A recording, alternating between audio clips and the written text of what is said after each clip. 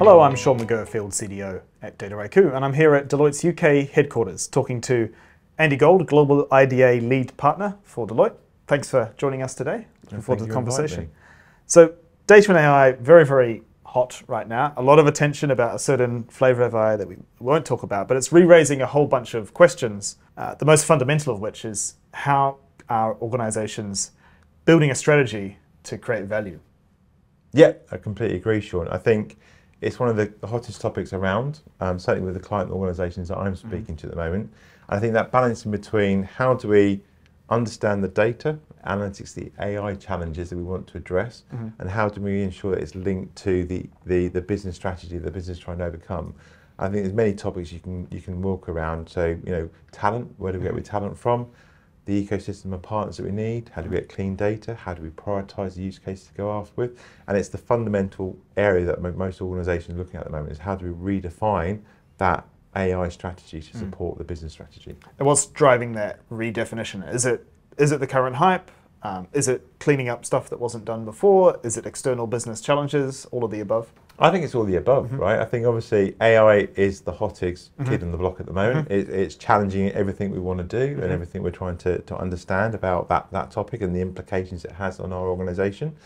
I think there's a balancing act around all the economic factors that are going on as well. We're seeing slight downturns in certain sectors, and therefore how do we use data and AI in a different way to help us with those economic pressures? And also think that the basic challenges are still there, right? We're still after clean data in clean environments that we can build those use cases on. So it's almost that perfect storm of how do you address all those multiple things together. Are the people that you're working with getting a bit more attention because of the moment than they may have in the past?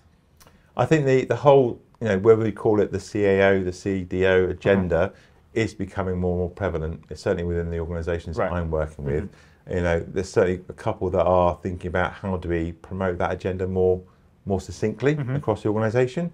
How do we get board level attention to that, and even moving that role up into the board level to really make them sure they've got a clear focus on that. And I think it's that classic dilemma as to where does this role sit, and how do we make sure that the whole agenda, for me, is almost like decentralised across the organisation, right? Because I think data and AI is important to everybody, but it's almost that stewardship of ownership of how do we drive it properly across the organisation is where is the dilemma that most organisations are tackling with. So every time I meet a group of chief data officers, I continue to be amazed by the breadth of remits they have, how they think about what their job is, where they report into the organisation, as you're saying. We're coming out of a period of centralization, I think. I was part of lots of centralizing movements where you went and gathered data people up from out of the organization, which kind of happens to cut the business domain knowledge a little bit, but made you more capable of other things. What do people need to watch out for as they re-decentralize that talent? Yeah, I don't think it's a simple answer. Do we centralize? Do we decentralize? I think there probably has to be a happy medium somewhere in the middle, right? A hybrid model, for want of a better phrase. I think it's probably important, depending on where you are on your journey to centralise, to make sure you do get the standard processes in place. But as you alluded to, that central functional knowledge of the business starts to erode. But then if you're fully decentralised, then you start to lose the focus on how do we make sure we do industrialisation in the right way, and that's a common practice across the whole organisation. So I feel there's some sort of hybrid model in across the two, whereby the centre focuses on providing some governance and some innovation that allows us to think about use cases that fit the whole functional domain of the organisation, and you have that real deep expertise in whether it's into marketing, into finance, into HR, wherever it is, that provides that bottom-up view of it, and how do you make sure those lines work properly with one another. So therefore, it's almost, for me, if we're doing this properly, it's almost like the classic analogy, seen and not heard. If this is really working properly, then the insight's just being generated. The data's clean, it's working properly. It's, you're generating what you need to do as an organisation. So I think it's that, if we can get that hybrid model working properly, and the CDOs working in the right way, then I think that's the right mechanism for most organisations. But isn't that the exact fundamental challenge of maintaining that balance, is that when it's working, it's less noticeable. When it's not working and people aren't complaining, that's when it's working. If you compare that to other parts of the business that are also focusing on rolling out technology, it's much more visible. So how can the people responsible, whatever their job title, whatever they report to, how can they claim the credit for the things that are working well that aren't on fire? Yeah, I think that's a great question, right? I think the challenge for most CDOs is pretty twofold, right? The first part of the job is to get the basics right, and that's the bit that is seen and not heard, right? It's data's flowing through in the systems properly, insights being generated on a regular basis. I think the part where they should get more credibility for or being seen to enable the value being generated across the organisation is on the innovation front. So how are we going to push technology to its limits? How are we going to really push the business through the different types of use cases we want to identify? How are we going to use AI in different ways to really create that momentum across the organisation? And I think it's probably more seen as being that evangelist and making sure people are aware of what the possibilities are. But I think that's a classic dilemma for a CDO, right? Brilliant basics, innovation and insight, and those two don't quite meet together in certain individuals. So therefore, it's how do you, as within your own role and the teams you create, provide that balance to the organisation.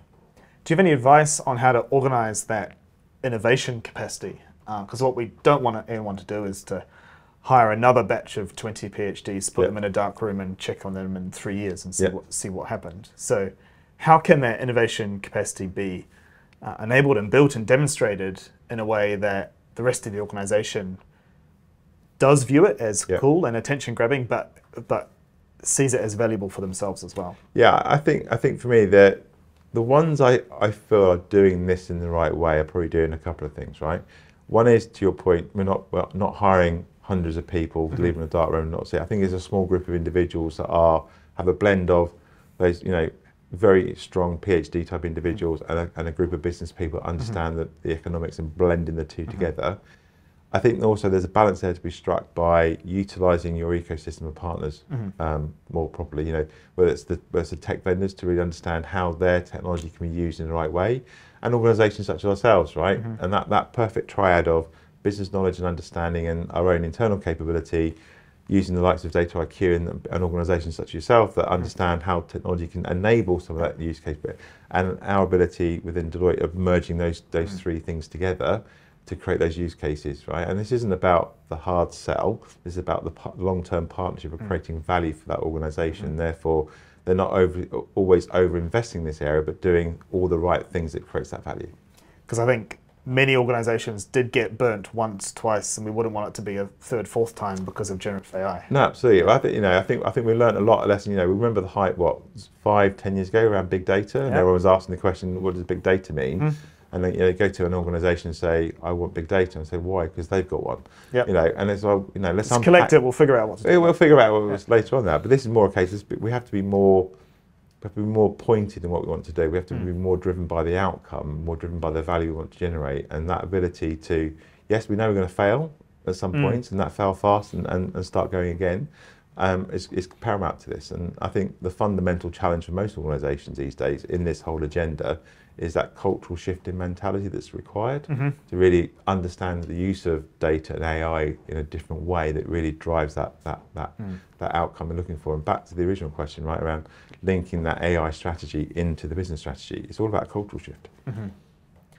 So who's going to be the vanguard of that cultural shift? For me, culture is sometimes the thing that we blame or give credit to when we can't quite explain why it didn't go right or wrong. But there is that is a valid point. When I look at how you're going to change it, you need to take some people who you already have and change the way they're working, or recruit some different kinds of people. How does the talent theme kind of fit into that culture change? I think it's massive, right? I think this is a cultural shift on so many different levels. It's a cultural shift in recruiting the right types of individuals into your data and AI team that understand how you want to do things in a different way. I think it's almost that data literacy to the middle layer of the organisation for them to really understand their role in the use of data and the generation of insight. And I think then it's at the senior level, it's how to use that data to make better decisions, right? I think gone are the days where we rely on gut feel to make those important decisions, but it's a balancing act, right? And again, going back to the whole AI topic, that balance between machines and humans is very important, right? And using the data in the right way to make those better decisions is paramount. I think the cultural shift is, in the analogy I use is, you know, you can take a horse to water, but you can't make him drink. You know, I can take the business to insight, but I can't make him think. And it's that cultural shift now of making them think better and using that data in a different way to make the decisions, is that cultural paradigm we need to overcome. And in terms of taking the horse to the water and holding it there, like, what works for the people holding the rope? A lot depends on the organisation, right, and where they are, and there's many different techniques you can go after. You know, we run what we call data safaris with many C-suite organisations for them to really understand the impact of data and bringing them along the data literacy journey. So that's one mechanism for that. Even down to, you know, back in the day we used to run pizza hours, you know, at client organisations to really showcase what we're up to and to demonstrating, you know, get the data scientists that just built this model that's going to create value in this particular area, then showcase that across the business and see the impact that it's having. So, you know, there's many different things to go after. A lot depends on where they are, but I think it's a case of just experimenting with what fits for your organisation is the key. So Andy, decentralizing capability, decentralizing talent, decentralizing data, product delivery is a massive, trendy topic. It's working great for a lot of people. Just returning to what we said about the roles of central functions and how value is measured, what I see happening is that that decentralization leads to a lot of great things. The things that get worked on are going to be basically, by definition, more relevant to the business domain that was supposed to be using them. So the taking the horse to water problem should be easier. How do you see credit being divided? I'm sorry to keep returning to credit, who gets the credit, but ultimately credit and profile is what drives budgets and positions to do this thing. So in the extreme, fully decentralized kind of success might lead to defunding of central functions, even if they're providing all the stuff that makes those decentralized units work well. Yeah, no, I understand where you're coming from. I think for me, there's several different angles to this. I think fundamentally to this, the central type capability, for want of a better phrase, is the one that would drive the cross-functional views and the insight piece, right? So one part can only be more successful if it links up with another part, right? And I think that's the role of the central capability, whatever size it will be, is to join those dots and provide that organisational end-to-end view of what we want to try and deliver and do. Now, the size and scale of that depends on the role of the organisation. But I think it's going to be very clear up front that you have to define the measurement of success on any use case you're going to go after and have the right level of performance frame that's going to help you identify what that's going to look like, right? So if you go back to a classic marketing campaign, you know, trying to entice more customers to buy our products, for example, you know, we could say from a CDO perspective, we built the model that's going to help impact that by 20%, right? The marketing department said, well, we've got these 1 or 2 campaigns on the go, which is going to have an impact by another 20%. How do we trade that balance off? And it's about having an open and honest conversation between the interested parties about how we want to measure success and how we will share in that success. And therefore, you know, if we agree a 50-50 share on that uplift between the data team and the marketing team, that's what we agreed in principle. And that it's making sure we have those open and honest conversations to define that framework and define the measurements for success within that. And that's the key driver to start with.